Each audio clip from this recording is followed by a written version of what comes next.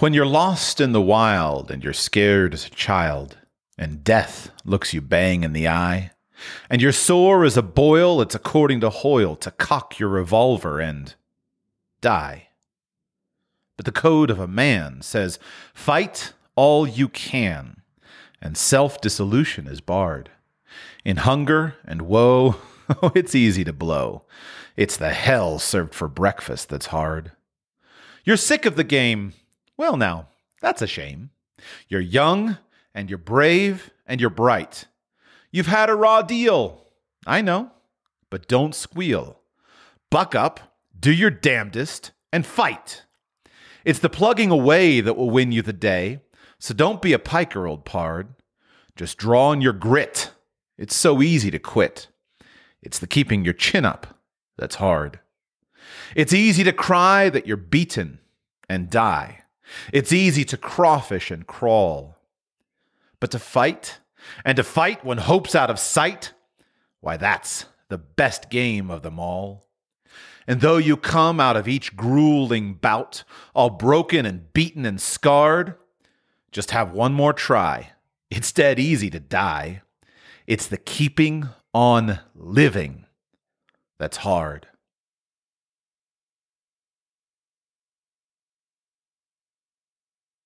When you get what you want in your struggle for self, and the world makes you king for a day, just go to the mirror and look at yourself and see what that man has to say.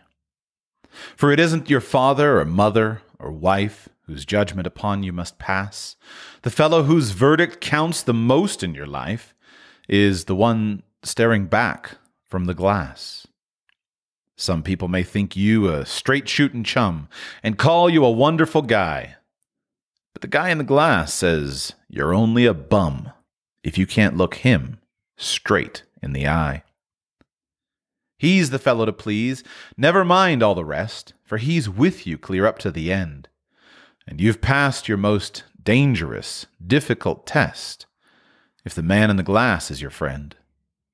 You may fool the whole world down the pathway of life and get pats on the back as you pass, but your final reward will be heartaches and tears if you've cheated the man in the glass. 'Twas battered and scarred, and the auctioneer thought it scarcely worth his while to waste much time on the old violin, but he held it up with a smile. "What am I bidding, good folks?" he cried. "Who'll start the bidding for me? $1, then $2.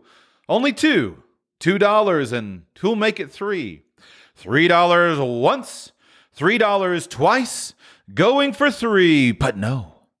From the room far back, a gray-haired man came forward and picked up the bow. Then, wiping the dust from the old violin and tightening the loosened strings, he played a melody pure and sweet as a caroling angel sings. The music ceased. The auctioneer, with a voice that was quiet and low, said, "What am I bid for the old violin?" And he held it up with the bow.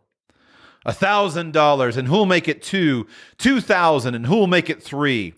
$3,000 once, $3,000 twice, and going and gone, said he.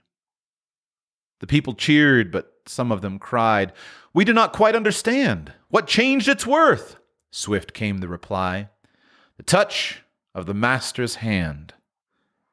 And many a man with life out of tune, and battered and scarred with sin, is auctioned cheap to the thoughtless crowd, much like the old violin.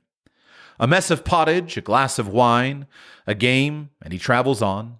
He is going once, and going twice. He's going and almost gone.